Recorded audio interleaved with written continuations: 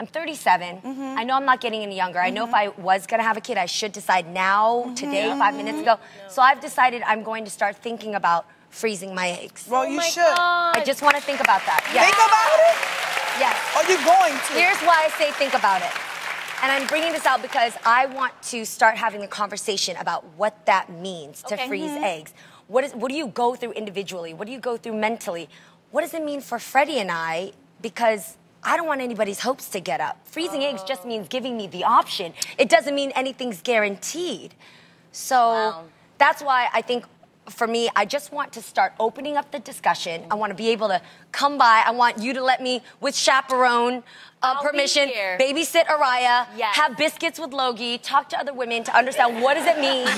Because I just, she has a I want to know what it feels like to go through that. Okay, so listen, I went through IVF, and I'll definitely hold your hand while you go through this process because, you know, you don't know what to expect. You don't know what's happening with your body, and there are some changes that's going to happen with your body, but you just have to know they're not permanent changes. Okay?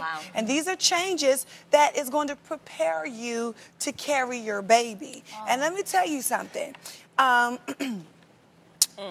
When Vince and I went through IVF, we decided that I wouldn't just freeze my eggs, but we would freeze our embryos. Now, I don't know if y'all know that I have 4 kids in the freezer, okay? Stand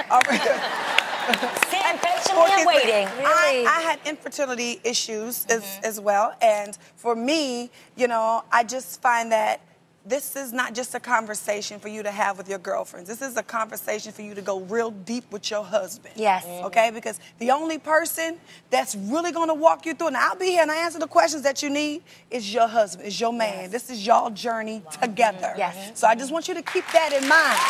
The only reason why I have the embryos in the freezer waiting on me is because after I went through the IVF cycle, I didn't feel like I wanted to be pregnant. It was just so much going on with my body. Right. But God decided He wanted me to be pregnant, and so He made me pregnant. That's crazy. Out the blue. No, yeah, really, it was like a freak accident. Out the blue, like this. I didn't have a popsicle Logan. I had like the real one. We went on the date, got drunk, and what had happened was that. Yeah. Wow.